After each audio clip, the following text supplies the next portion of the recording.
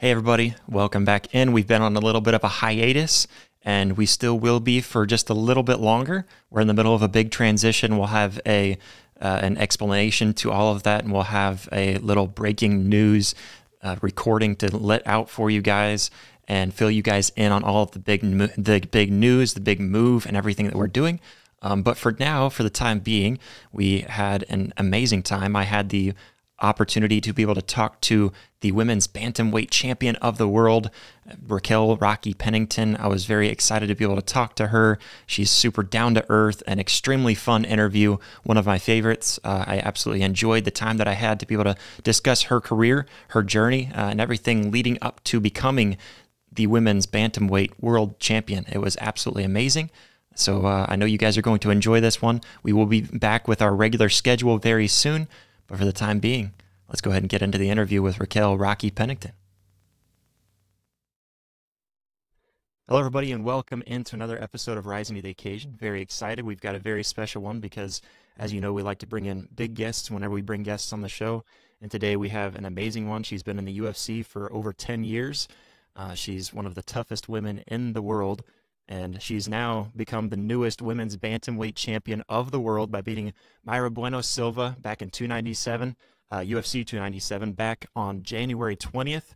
Whether you're just a casual fan or a diehard fan of the UFC or MMA in general, you know her name. It is Raquel Rocky Pennington. Raquel, thank you so much for coming on the show. Yeah, thanks for having me. How are you? I'm good. How are you? I'm doing pretty good. Yeah, you're looking good. You're looking healthy. Looks like you've healed up just fine, and it didn't really feel like you took a whole lot of damage from that fight. You really owned the match the entire time. Yeah, no, I took a couple elbows to the left side, so I had a little black eye, Yeah, and a little scratch on my nose.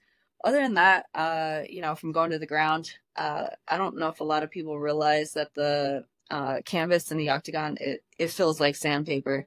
So I had some pretty gnarly mat burn on my knees, and that probably took the longest to heal and made my showers for the most uncomfortable. yeah, I guarantee it. Yeah, I mean it's definitely something too that if you've never been in the octagon or just in a fight in general, it's hard to tell. I feel like if you're just somebody that watches on the couch and you've never been in that, it's hard to tell how difficult and how much energy it's draining. Because sometimes it just looks like you guys are just sitting there not doing anything. But like for example, I think it was in the first round when she was on your back, how much Yeah. energy that's taking from her and from you. It's stuff that I think kind of gets overshadowed in the sport. Oh, 100%. A lot of fans, they're constantly, or people, I should say, they're constantly criticizing us as athletes and saying different things. Everybody wants to see the blood. They want to see knockouts. They want to see people going to sleep. They want to see the brutality of everything.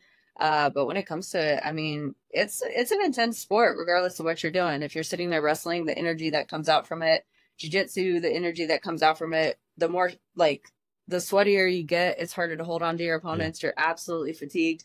There's a lot that's going into it, taking punches, throwing kicks, constantly going against somebody else's body who they have just as much adrenaline as you have. Like, there's a lot. And I mean, 5 5-minute rounds, that's a really long time. A lot of people, they tend to boo if you're clenching up on the cage or doing different things, but that clench work is a lot harder than it looks. It may look like you're resting upon each other, but you're not. I mean, it's full blown muscle from two people going against each other. Yeah. I mean, it's definitely something. I mean, unless you've been in this situation, you just don't understand how much it takes. But I guess let's first start off. I mean, how does it feel to be a champion? I mean, you've worked for a really long time. You've had a very tough road. You've gone against some incredible opponents overall. I mean, has it sunk in yet that you are the champion of the women's bantamweight division? It's kind of crazy because it's like initially at first I was sick going into that fight. So I mean, coming home and then I stayed sick until almost the last week of February. And then of course Chisha and the baby got sick. Like it was a terrible time. So, just kind of feeling sick. I didn't embrace it as much. I just wanted to feel better and feel like myself. But it's been soaking in a lot more. And, growing up, my entire family, they've always called me Rocky and Champ. And like I don't know. Now when they call me champ, it's like, dang, I really am the champ. And the cool part is I see all these fans and even just the young kids or like my family, my close friends, and their excitement. And that's really helped to like soak it in a lot more, going to the gym, being at meet and greets, and just the things that I've done has really like, it's set it in a little bit more, but it's still surreal. Like you work so hard at something for so long. And then to finally accomplish it, and it's like it's on a huge spectrum. It's not just, oh, I'm the champ of this organization or like this small place, or I'm the champ in the United States. Like I'm literally the champion in the world of the world, and I have the largest target in my back. Like it's pretty surreal, but it's Yeah. really cool. Yeah, I mean, it's something too. I mean, I haven't been in your shoes, so I don't know what that's like, but I can just imagine it's just something that you go throughout your day, and then every once in a while it pops up where somebody brings it up, and man, yeah, that's me. I'm still there. But Yeah, absolutely. but let's back it up. I want to first back up to when you first started. You started around the age of 19 getting into MMA, right? Yeah. So, so what got you into fighting? What was the spark that said, I'm Raquel Pennington and I'm going to become a fighter, and then turn this into a career, especially back then because you were one of the first women to make it to the UFC and Yeah. then to blow up on the scene the way that you have, and you've really, I mean, you're going to go down as one of the legends in the sport too. And so what Um, kind of started that for you to get into fighting? a broken back and a joke towards my mom, to say the least. I ended up breaking my back snowboarding. I didn't take any of my athletic scholarships to college. I took an academic scholarship. I was going through rehab, and I was just at the gym, working out one night. My mom was with me. The first team I started with, they were training in a little yoga studio in the back. They were training on those quarter-inch puzzle mats, doing judo, jiu-jitsu, wrestling, and they're slamming each other around. It just looked intense. Growing up, my friend at the time, her dad was a boxer, and then her brothers were boxers. So I went to a few boxing matches, and I remember asking my mom if I can box. And her and my dad were like, "No, you're too pretty, and your teeth are way too nice." So I just grew up being a huge tomboy. The guys in the neighborhood called me Rocky McDaniel. My cousin, he's 5 months older than me. They called us Chip and Dale growing up, and we were constantly fighting. Um, but other than that, I never had any like experience. I grew up being an athlete since the age of 5. Basketball, volleyball, softball, cross country, track, gymnastics, like doing all the different things. And I don't know, just kind of working out that night. I seen the team and just the intensity of it, and I told my mom, I was like, I'm gonna go do that. And I think she just thought it'd be something good to get me going again. So she's like, let's go talk to the coach. We went in there, we talked to the coach. He explained what the sport was, what they were doing. He's like, yeah, we train at this time. Come in tomorrow, check it out. And, I walked into the gym the next day. My first training session ever was sparring. Like, I just got fed to the wolves. He hands me some hand wraps, and I was like, what do I do with these? And he's like, oh, you wrap your knuckles. Oh, you should have seen those hand wraps. It was one of a kind. And I was like, all right. And then I got on the mats. He's like, okay, you could take your socks off. And I was like, you go barefoot? And he's like, yeah. And I was like, okay. It was just foreign territory. And I got in there and, I started doing what I figured I was going to do. I was looking around, watching everybody, and I was like, all right, I got this. And I love challenges. I fell in love with it. Became addicted from then. The next day after that, the coach sat down with me. We actually focused on footwork, different things. He showed me how to wrap my hands. And then 4 months later, I fought my first fight. And now here I am 14 years later. Yeah, I mean it's an incredible journey too to think from the very beginning. You didn't even know how to wrap your hands. Now where you're at. Yeah, I know what that's like Crazy. too, because when I was younger, I always wanted to play hockey. Never got into a team or anything, but I'd play like recreational or out in the driveway with my brother or something. So wrapping a tape, around your stick was that way. And then whenever I was a senior in high school, I had some buddies that were and they were kind of training for MMA and stuff like that, and doing mixed martial arts. I was like, I want to go try it out. So I went to their gym a couple of times, and yeah, the first time I was like, I didn't know you had to wrap them. Like I just thought you put the gloves on, you're good to go. Me So yeah, too. it's totally brutal. Like looking, the first time you do it. I guess when you think of your journey, it's been a long journey to get where you've gotten to, and it's the story you just told. An amazing journey at that. What was the most difficult part about your journey leading up to where you're at now? For one, I came into a male dominant sport. So as a female athlete, there was a lot of criticism. There was people constantly saying like, that I don't belong here. I'm not going to be able to do things. The opportunities weren't very big for women. Um, so I think that was a lot of it at the beginning, going into the gym and just, being treated like a female, like that wasn't going to help me grow. Like I needed to be treated as a person with a passion. Um, and so I think those were the biggest struggles at the beginning. And then, throughout my career, there's been different ones as an athlete, sustaining different injuries. I've been that athlete who I've never been handed anything. I've worked from the ground up, which is why I'm so proud of my career. You know, that, uh, I mean, I would probably say those are the biggest ones. And then, of course, like the sport brings the highest to highs and lows to lows. Learning how to overcome those and pick yourself back up. I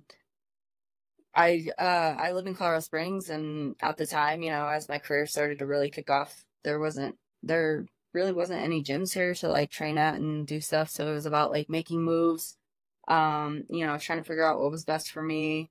Uh, it's been a journey to say the Yeah. least, like a very, very long journey. Yeah, yeah, I can imagine too. And like you said too, I feel like when women were first introduced, like you said, it was at the end of the UFC, it was just kind of I feel like there was kind of that disrespect towards it, and I might have been part of it. And so looking at it, I mean, but as time went on and you saw how competitive you guys are, I mean, we were just talking about this. I think it was the 297 or 299, one of the two, when we were talking about some of the fights coming up here on the show, and me and one of my co-hosts, we were talking about, man, like the women a lot of times bring more energy to the cage. They bring it's not as boring most of the time. I feel like you guys bring a lot more to it, and I feel like that's finally started to become a realization to Yeah. fans of the sport. Like, man, they're not just two women and they're having a cat fight. They're two women who are trained in whatever fighting style they're in, and they're coming in there for blood just like any man would. And so I think that's something I know you as you yourself, you're one of them that has definitely brought that realization to the sport. Yeah, absolutely. I feel like as a female fighter, like we have a lot more to prove. There's that constant doubt. Still, I mean, the sport's still evolving. It's definitely grown. There's more acceptance to it, but there's still a lot of controversy when it comes to females fighting. And I think from just being those women and, I mean, us girls, we could be feisty. So Yeah. it's just a natural thing too. But I definitely think the girls, they come out there and they bring something completely different to the table. And you can go into a bar these days and you can take a poll and it's like, hey, like the fights are on, what are you looking forward to most? And a lot of people actually say the female fights. So it's Yeah. really cool. Yeah, well, I mean, with your guys' fight, I think that was the probably the biggest one that I was most excited about. Sean Strickland was kind of a new upcoming star, and then Dricus du Plessis, kind of the same where you didn't know a whole lot about them. And then so I was most excited about you and Myra Bueno Silva and Hey, your I guys' appreciate fight. that. Yeah, I mean that was definitely I would mark that one as the fight of the night too. I mean, just because of how it went through all 5 rounds, and you guys having to battle out every single round. It was a lot of fun. It feels like it kind of started off in the first round. I feel like it kind of went towards her. I don't know if that was you feeling it out, Oh, for and sure. and then you mentioned too, you weren't feeling so hot, so maybe you had to wear all that off. But I the needed first to round wake up definitely to kind say of the least. yeah, I told my coaches, it's crazy because I've actually never walked into a fight feeling that way. Um, we were in the octagon, they're doing the announcement and stuff, and I was not feeling good. There's that cold where it's like, all right, like as an athlete, go sweat it out, feel better, and then sometimes you just really need to listen to your body and you need to lay down and recover. I needed to lay down and recover. Like it was a rough morning. Thank God I had a late call time to the arena. I didn't have to be there till 8:45.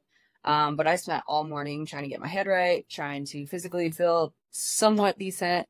Um, to say the least, it was an absolute shit show. But you know what? It was another mountain, and I turned around and I climbed that. I think my biggest concern was trying to get through a possible 25 minutes. yeah, I felt like I had razor blades in the back of my throat. Sometimes you get cotton mouth, you're wearing a mouth guard. Like there's a lot going on. And so it was just like, I was just like, I don't know if this is a good idea. And my coaches are like, you know what? We don't care what this fight looks like. We know she's going to break in the further rounds. Just drag her into the further rounds. Just get this job done. And it was like, okay. So when they're announcing the fight, like, I legit was sitting there having a conversation with the coaches, and I told them, I was like, this is going to hurt. And they're like, we just need you to flip some sort of switch. And I'm like, yeah, I hear you guys. And I had no adrenaline. I was extremely flat. Like, you would have not guessed I was getting ready to go into like a fight. Like, usually there's emotion, there's adrenaline, but Yeah, you definitely played it off really well. I did not feel well. So yeah, that first round started, and I was like, oh boy, here we are. And it was like, yeah, I was waking up. I had phenomenal camp. I felt in great shape. But then as soon as we tied up, I just felt like my muscle endurance just went down the drain. It was rough. But hey, we That made it through, and now explains. I'm the world champion. Yeah, I mean that explains a lot too because there were several times where it's like, man, like I can tell she's not gassed. It just looks like she's just not giving it the rest, the rest of the tank, because I Yes. think it was in the second round where I thought for sure you were gonna knock her out. She was Yeah, me definitely wobbly. too. Yeah, But it she was was one of those definitely wobbly. situations where like I seen it in her face, and for me, like I was like, oh my God, just throw five more punches. But like my body, like I could not get myself to throw five more punches. It was easier just to kind of like fall in, and I was like, all right, well here we are in this position. And then Um, yeah, I was absolutely like it wasn't my preparation or anything. Like I said, completely prepared. I just whatever I had going on and battling it for the rest of January and battling it into February, like I've never felt so fatigued, and it played a part. But yeah, I seen it probably two or three times in the fight interface, and it was just like, oh my gosh. So I mean, there's something in each and every fight. I wanted a different world title fight for myself. I felt like it was against the perfect opponent to have that opportunity. But I mean, I've always had a career of obstacles and overclimbing, how to go through adversity. And so that was just another moment in that time. And, the next fight will play out for an even more exciting one. yeah, I mean they always say a win is a win, but I've definitely been in those situations where, man, that win just didn't taste as sweet as it should have, and so Correct. I could definitely Correct. see that in your face. At the end of the fight, did you feel like, oh, I absolutely won? I'm 100% confident, or were you a little unconfident? No, I knew I won. I knew the first round I lost. The last four rounds after that, I was like, okay, I definitely like won this. Like I said, I mean, there was just a lot going on, mentally, emotionally, physically. Like I wasn't feeling good. And so it was just like it was frustrating because like I said, I mean, biggest fight, being back in there the second time for a world title fight. Like I wanted to go completely different, but at the end of the day, I'm super proud. I'm super Yeah, proud. you should be. I accomplished something. That's the fun part about fighting. Like, I'm gonna go out there, I'm gonna defend my title, and the fight can be completely different. So it is what it is. But I mean, there was a little bit of disappointment for me because as athletes, we have such high expectations for ourselves. And you go and you put in weeks and weeks and months of preparation, and then for it to boil down to that, like, okay, I got the job done, and like you said, win the win, which is great. That's the ultimate goal. But I want to go out there. I want to dominate. Like I want to do the things that I was doing in the gym. Really just showcasing everything that I worked so hard on and stuff. So yeah, there was a little disappointment. There was a lot going on. Like same time, it's like I achieved the ultimate goal, but I feel like absolute shit. I want to go lay down. Like it was a lot happening. Yeah, yeah, I can tell. Yeah, I could tell right there. And knowing now that you were sick and everything, all of that made much more sense because it was like, I don't know if she realizes she won or if she's just like drained. I could tell there had to have been some disappointment because, like I said, you had her in several moments. But regardless, I think the way that you guys drew it out, and went all the way to the end, it kind of exposed Myra Bueno Silva of her, how long she can last, because she really, you could tell like at the end of the second round, into the third round, it just didn't feel like she had anything left. I felt like she just wanted to go to the clinch because that's the only place that she had any kind of energy left. But no, it was an amazing fight, and even looking back at the stats too, and just seeing the stats, you can tell how dominant the fight was in your favor. And so it was a great win. I know it Thank you. wasn't the ending that you wanted, but it was a very great win. I And appreciate it. yeah, and at the end, I know you called out Juliana, Pena. And I've heard a couple of other times where you've called her out, uh, to defend your belt. What is it about her that makes you want that fight? I mean, we were on the Ultimate Fighter together. We were teammates and then roommates, and then we were just locked in the house together. I figured, I think Dana thought the same thing, that on the Ultimate Fighter we'd be the ones in the finale together. I ended up winning fight of the season against Jessamine Duke. And during that fight, I sustained a lot of injuries. So by the time it took me to semifinal fight, most people don't realize like the short time frame that's filmed in. And I had to stay quiet about the injuries because otherwise they have a backup fighter and you get sent home. So by the time I ended up in the semifinals fight, like it was crazy. Like I couldn't punch. I had a broken hand. I had fresh forearm. I had multiple stitches in my eye. I'm getting ready to walk out to that fight, and they're cutting the stitches out of my eye before I bust through the door. It was wild. Like you want to talk about just like the mental warfare you go through being in the Ultimate Fighter. But so anyways, we never matched up for it, and I figured during this time frame, I mean, here we are, what, 11 years later since that show. That's crazy to say. It doesn't Yeah. seem like that long, but 11 years later, and somehow that fight has never happened. So it's a fight that I do want to happen. I mean, there's storyline, there's history there and stuff. And so, yeah, I mean, that's just the fight that makes the most sense for me. She's ranked number one. Um, but we'll see. Yeah. There's some changes happening in the division as well. Yeah. Yeah, definitely. I mean, is there any talks yet with the UFC on any kind of defense for the title? Yeah. So, I actually just spoke to them. I mean, my last fight camp, I had to get some treatment done, and I'm doing some proper rehab now that I have to. So I'm not looking to return until October, November timeframe. But I mean, as far as talks and everything, Juliana's the one that we're talking about. Yeah, that's awesome. Yeah, I'm excited. I'm really hoping that it goes that way. I mean, I think that's definitely the most fun when I look at everyone else. And I'm drawing a blank on her name. There's another younger gal that has kind of taken the sport by storm too. I know that was kind of a discussion that maybe that she would be the one. I don't know why I'm drawing a blank on her name now. Do you know who I'm talking about? Or no? No, I mean, you got Juliana, you have Aldana, uh, Kayla just entered the division, but That's who I'm thinking of. yeah, but here's the thing for me. I'm not opposed to fighting anybody. Uh-huh. I love the challenges. Everybody brings a different challenge to the table. I've been that athlete that I've had to work from the ground up. I've never been handed anything. I've never been fast tracked. Like, in fact, I've gone around the world and back when it comes to my career. And there's a lot of other women in this division doing the same exact thing. And they've been in the UFC for a lot longer. Kayla obviously has a huge hype behind her. She has a big name. I understand the business aspect of it, but as far as being the athlete, like, I personally would be frustrated, being in the situation. As far as being champion, like I'm gonna fight whoever. But being that girl who, I've had to, okay, well, this fight will be the number one contender. Okay, no, well, we're gonna do this one. And it's constantly switched up. I feel like the other women who are in the top 10 right now, that's what would be happening to them. And Kayla comes in, she's fighting on UFC 300. She gets a win, and then it's like, oh, okay, like we want Kayla to fight for the world title. I just don't see that as being fair. So I mean, I have different perspectives on it. Like I No, said, as being a I'm right there champion, I'm with gonna you. fight whoever. As being that athlete and being in a position, I feel like just an advocate for the rest of the division who's been there for a lot longer and Yeah. working Yeah, just as hard. I'm right there with you. I kind of feel the same way. I thought the same. I mean, backing up to I think the most recent I can think of is Dricus du Plessis making the jump up. I think he was ranked number 12 or something like that, if I remember right. And that just didn't seem right to me.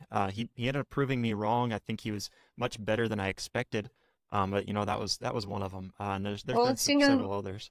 yeah, it's even like Mayor Silva. Like Yeah. I said, I love the challenges and stuff, but I will admit when they called me, I figured it would be Juliana and I fighting for the vacant world title. UFC called and they're like, "Hey, Juliana's still injured, so we're gonna have you fight Mayor Silva." That is not the fight I was expecting. I mean, you have Irene Aldana, you have these other chicks who have been in there who are in the top five, who've been fighting in the top 10 for multiple years. And it's just like things just I don't know. It didn't make sense. I feel like they kind of, you know, it's awesome because also being in her position, right? Like Yeah. she had an opportunity and who's not going to take that? So Yeah. there's good things that it's however you decide to look at it. And I'm talking as like just a straight athlete. I'm talking as a fan. Like, of course, as a competitor, there's so much more that goes into it. So Mayor had the opportunity and she jumped at it. You know, for me, okay, I'm fighting for the world title. All right, I like the matchup. Here we go. I'm gonna become the world champion. Is my mind Yeah. frame. Um, but I feel like the same thing. You know, they fast tracked her. She didn't have really any experience into the top 10. Her first experience was Holly Holm, and you know, I mean, Holly hasn't had that it in her last few fights. You Yeah. know, the girl that came into the UFC as opposed to her last few fights and the way she's been fighting. So of course, Mayra got a big win over her, and then now it's like, okay, you're fighting for the world title. Yeah. That personally didn't make sense to me, but it all plays out the way it's supposed to, and you know, here we are. Yeah, yeah, I totally understand where you're coming from. You know, looking at it from a fan's perspective, you have to imagine because you see all the kind of the trash talk leading up to fights, and then of course going out there and having the ability to look somebody in their face and just try to smash their face into the canvas. You have to imagine that there has to be total hatred, but I know that's not the case. I mean, some people you may just dislike, but overall, that's not usually the case. What is the kind of behind the scenes relationships with fighters such as yourself? I mean, I know Myro was kind of the same way. I feel like she was talking a lot of trash. You just backed it up with, I'm gonna go out there and perform." What kind of Yeah. is that relationship between fighters behind the You scenes? know, I mean, you do have some athletes in the sport who they genuinely dislike each other. That Yeah, is there. The other part, you know, I mean, the cameras come out and they put on this poker face and they play the part that they need to sell the fights and do whatever. Um, so, and then for me, you know, I mean, I've been in the sport for a really long time. And when I first started this, it wasn't about talking shit to your opponent. You know, I mean, you, every warrior had respect for each other and you respected the fight and what was going to happen and you hyped up yourself. So, this new age shit talking and the way that things have truly changed, you know, I get a lot of question now and people are like, is this scripted? Is it more like pro wrestling? And it's like, no, this is very raw, but people are just playing a different part. So that's definitely changed for me. I don't know. I don't find the need to talk shit. At the end of the day, the fight's going to speak for itself. I don't want to sit here and run my mouth and then have to spend a year. If I go out there and get an ass whooping, have to spend a year making up for that, plus trying to hype myself back up. Like, it's just wasted energy. And you know, I mean, with Mara, she sat there and yeah, she was yapping. And I told her, you know, I mean, the fight's going to do the talking. Keep talking. Like, the fight's going to do the talking. She kept talking. And then after the fight, she was just like, you know, I'm sorry. I didn't mean any of that. I'm just trying to, um, make money for my family. And I get it. Like, that's what yeah, this world is now. That's what people love to see and everything. But I personally, I think about just the people who, you know, are following me, my audience, the younger kids. And for me, I know my niece and nephew, my daughter, my godkids, my baby cousins, and then so many other kids out there are watching. And I don't want to show them how to teach or teach them how to talk shit to each other and do those things. So, it's just not something of who I am. And I will remain authentic to that. But yeah, I mean, there's, like I said, there's people who they genuinely hate each other. I can probably say that was pretty fair for Misha and Rhonda. Um, and some of the guys out there, but for the most part, it's just people are playing the part. yeah, yeah. I mean, and there's a time and place, and I can respect your attitude towards it for sure. And then there's other guys where I just think they're just trying to hype themselves up so much because you see it more with the men. I feel like it's just like a Yeah. alpha male mentality, you know, just trying to see who can get in each other's head and everything.